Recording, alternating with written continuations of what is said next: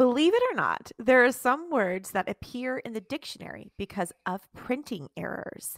The non-existent word DORD, DORD, appeared in the dictionary for 8 years in the mid 20th century.